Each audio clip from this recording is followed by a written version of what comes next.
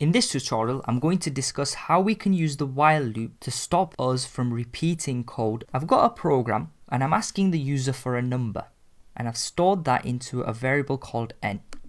Because I'm asking them for a number, I'm also going to use the int function to change that into an integer. I've then gone and printed 1 times n, 2 times n, 3 times n to display the times table. So if I press play, and then I type in 2, I'd expect it to display the 2 times table, and it has done that correctly. But what I've got is I've got repeating code.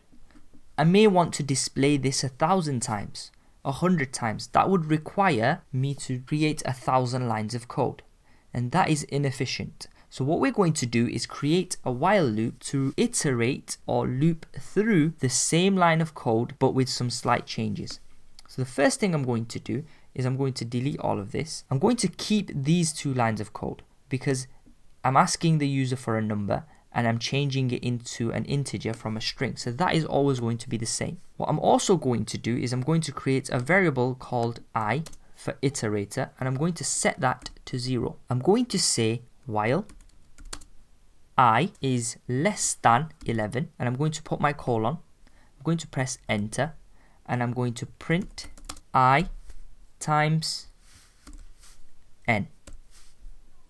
Once I've gone into the while loop, I'm going to increase the value of I by 1. So I'm going to say I plus equals 1. So what's going to happen is the user is going to enter a number. We're going to change it into an integer.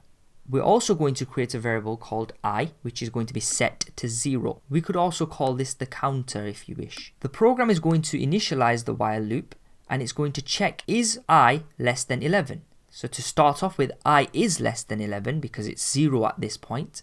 It's going to run this code on line 7, and the first thing it's going to do is change the value of I. So I has now become 1. It's going to print off I, which is 1, which should have been I actually. So it's going to print off I, which is 1, times whatever number the user entered. So if the user entered 2, it's going to be 1 times 2. Then it's going to go back to the top and it's going to say, is I less than 11? Now I is equal to 1, and that is still less than 11. And it's going to go back down, change the value of I. So this time it's going to add 1 more, so I is going to become 2. Then it's going to print I times 2, which is going to give us the 4. And it's going to go back to the top, and it's going to check again. Is I less than 11? Yes, I is now 2, and it's still less than 11. And it's going to do that a number of times until eventually I becomes more than or equal to 11. So once I becomes 11, the program will stop. So let's see how this works. I'm going to press play, going to press OK, and I'm going to type in 2. I'm going to press enter. If I wanted this to happen 100 times, I just put 100. If I wanted it to happen 1,000 times, I put in 1,000. If I press play now, and I wanted my 2 times table 1,000 times, I press 2 and I press enter, and there's a lot of information and a lot of data that is outputted, but it's done that 1,000 times. If I was to go and do that individually, it would take me an awful long time. It would also possibly be a case of me typing something wrong and the program not functioning correctly. Using this while loop is really powerful.